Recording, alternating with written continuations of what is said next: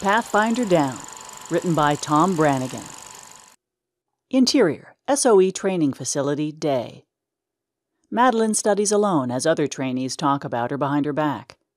SOE instructors watch everyone from hidden locations and take notes. Interior, SOE Headquarters.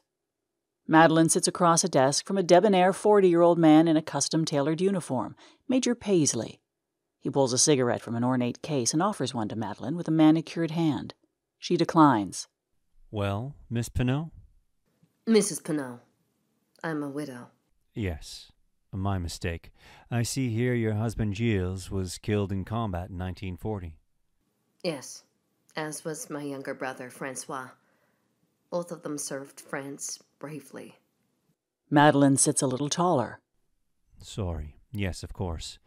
My condolences. Mrs. Pinot, we are quite impressed with your performance. Really outstanding. We do, however, have some concerns. Go on, please. Madelaine shifts slightly in the chair. Your father has stayed on in France with the Vichy government. What are your thoughts? My father isn't a bad man. He made sure I escaped to England before the occupation. I'm not sure why he stayed on. He's an opportunist, I know. She looks uncomfortable and shakes her head. It's hard to think of one's father as a traitor. I see. Could the relationship be used to our advantage? Madelaine shrugs her shoulders. I'm not sure. What would be in it for him? Well, it's usually one of 4 reasons. MICE.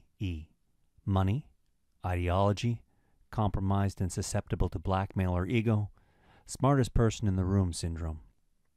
My guess is he might do it for money and you. I think you're here for ideology. I'm here to learn how to take my country back, Major.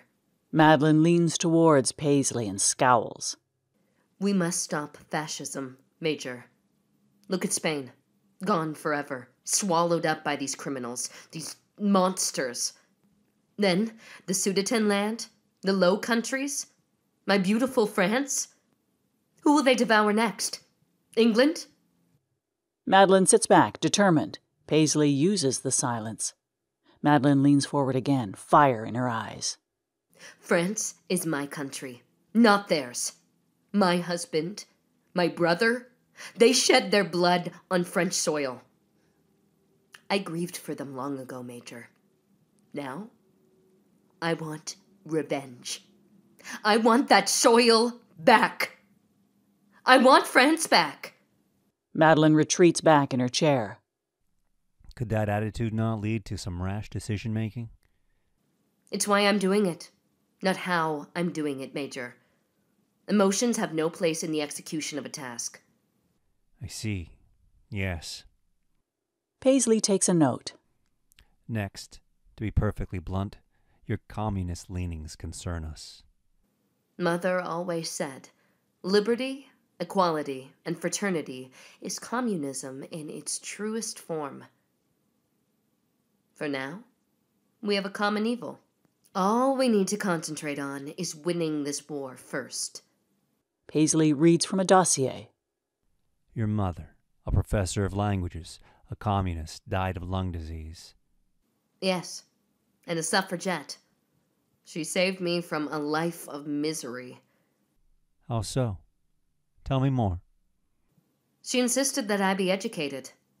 Mother taught me Latin, English, and German. If it were up to my father, I would have been married off to have babies, and all the family resources would have been dedicated to my brother's success. How did you and your husband meet? Madelaine becomes animated and almost smiles. Oh, yes. Gilles was my choice. We chose each other, I should say. He was wonderful. The one person who understood me completely. Besides Mother. Life was full of promise, love, and affection. Madeleine's demeanor becomes more serious. Now, it's different. Madelaine looks at the floor. Paisley clears his throat. Madelaine, I will be candid. Your psychological profile describes you as cold, aloof, unwilling to connect in a meaningful way with others. We know that you can't succeed alone. My question is, can you work with other people? Madelaine is unfazed. Of course. Madelaine crosses her arms across her chest.